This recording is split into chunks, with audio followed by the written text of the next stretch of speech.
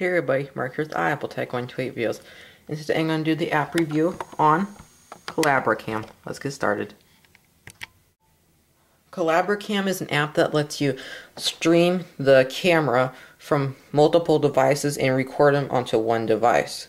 So hopping into the app, we see some basic features and things that you would normally see. In the top left corner, you do get your settings bar, which consists of naming the device. In this case, I named the actual device, but this would be naming the director of the certain camera. So in the end, it shows credits, and it would give credit to my iPad mini. On the opposite side, we get an information tab about the version and everything right there. We have some options right here. Director, which is the main person that controls all of the cameras, which I'll show you more about later. Sessions, which is just a bunch of clips put together from different sessions, obviously. You have your camera, which is what you use in the if you're not director.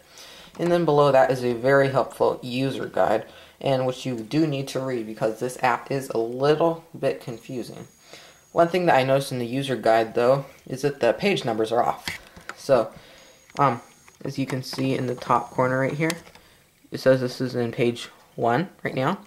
But if you look at the table of contents, it shows that page 1 is Welcome to CollabraCam, which is really on page 3.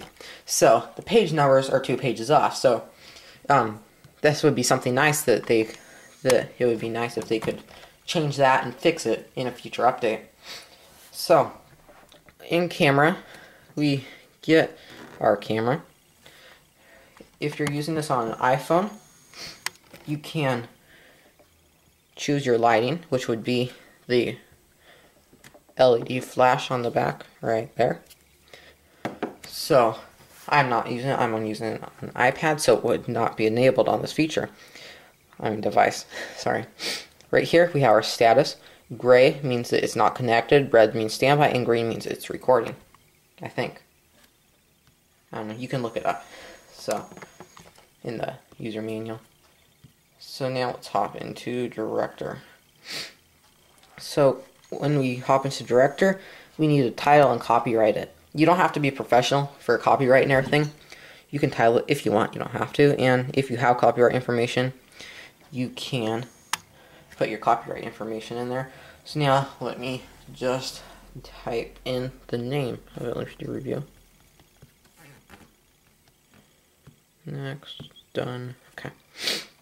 So in the director feature, you get tons and tons of really cool features. You can pan left, track left, dolly, in, tilt, up, and high angle.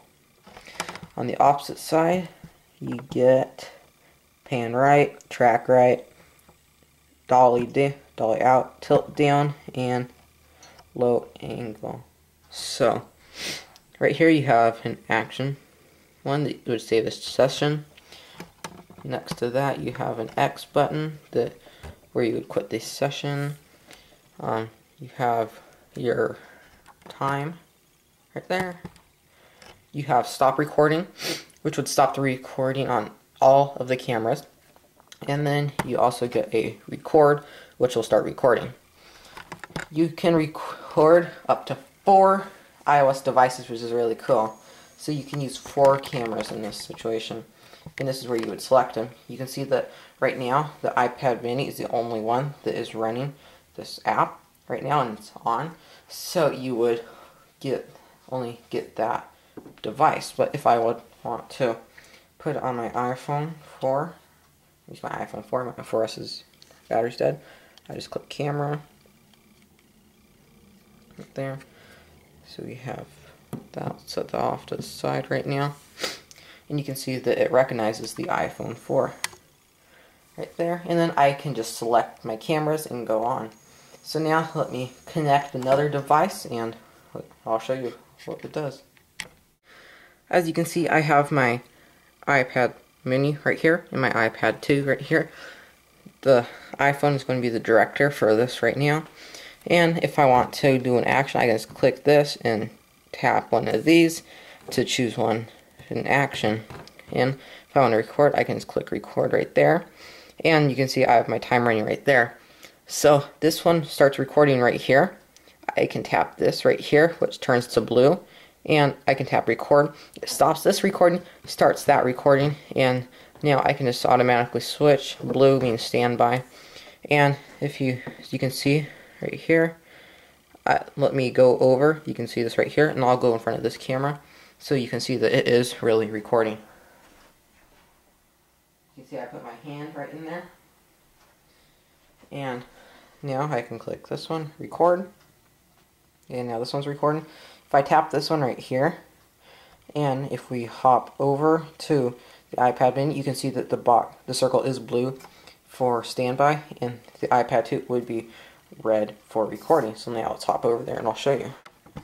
So you can see the iPad mini is on standby, and the iPad 2 is recording. After I'm done with everything, I can click the stop button, which stops all recordings. And now, so if I want to, I can save and finish this session, and it will take all of your clips and put them together to make one video. And it might take a little bit because it's transferring them through the air. So let's speed up with the magic of video editing, and it will be done. At one point there, I did have to stop the recording because this it was taking too long and the camera was going to die, so I had to charge it. But I waited for about 10 minutes and it never did work, and so I tried 2 more unsuccessfully times, but I finally got it. And as you can see, it is upside down.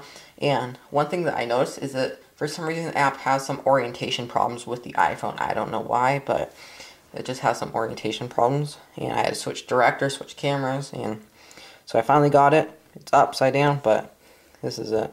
So you just play it, and you watch me dancing with my iPhone.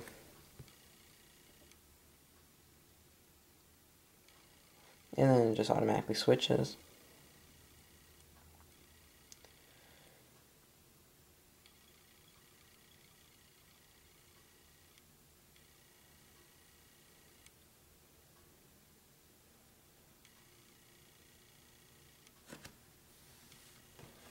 There you go.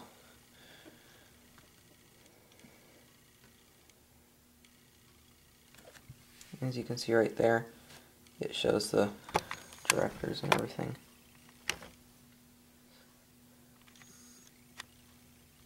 And that is it. And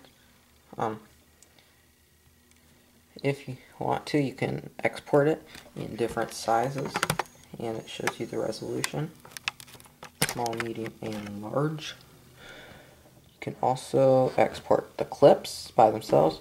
You can delete or duplicate the session. You can also resume the session if you're not done with it, or you can start where you left off. And that is pretty much it. You can pick this app up in the App Store for $5.99. Links in the description below, right there. So it's a very, very good app, and I like it.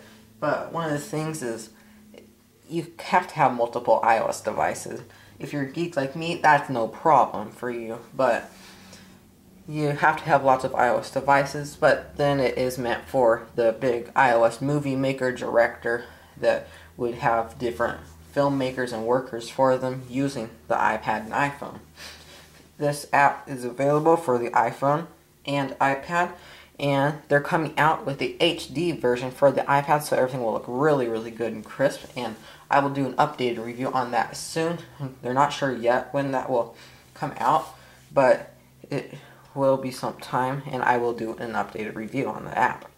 If you like this app, if you like this video, be sure to click that link, check out the app, click the like button, like this video, subscribe for more unboxing, reviews, and all my thoughts. And if you have a question about this app, be sure to leave it in the comment section below, right there. And I will do my best to answer them, and I will see you in the next one. Thanks for watching.